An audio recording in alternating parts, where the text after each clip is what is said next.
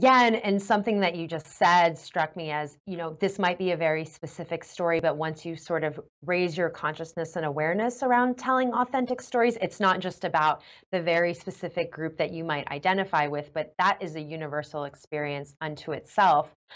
Claudia, when I was watching this show, I'm not an immigrant, but I'm the daughter of immigrants.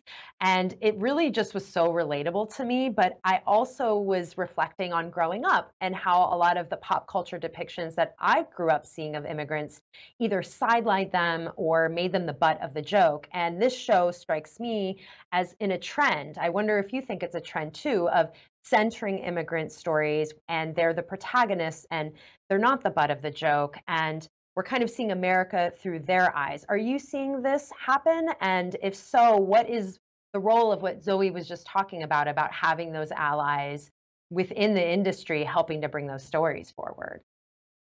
Am I seeing this happen in Hollywood in the industry of more stories being told from immigrant point of view? Yeah. Is that a Um, trend you're seeing? Actually, I would say no. Mm, Unfortunately, right now we're one of very few shows with Latino families at the center.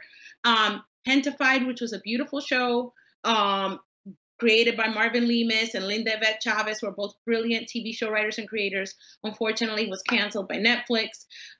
We had Vida, which a brilliant show created by Tanya Saracho, which showed flawed Latina women also living here in Los Angeles, was also canceled. So I think right now we're at a point where I don't know. Sometimes it feels like two steps forward, one step back, or maybe even two steps back. And I wish that because of this show, it would motivate other networks to greenlight shows about other immigrants. I think there's space for a show about Dominican immigrants set in New York.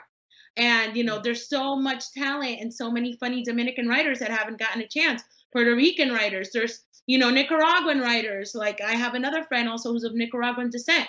So if you ask me, I hope this show kicks off a trend. I know that's bold for me to say, but I think that it's very painful when you think about just the lack of Latina representation, and the big gap that we still have. We're almost 20% of the population, less than 6 or 5% of the characters in TV and film.